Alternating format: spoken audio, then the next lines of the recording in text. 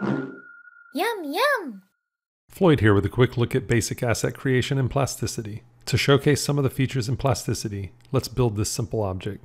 Start by creating a large and small circle curve, then create two curves that connect the top and bottom. Select all three faces and press O to offset them and create inner curves. Select the middle curve, then press B to bevel the points and round off the corners.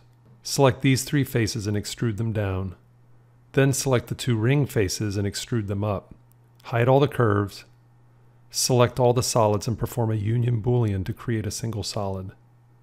Select all the edges and add a fillet, and you're all set.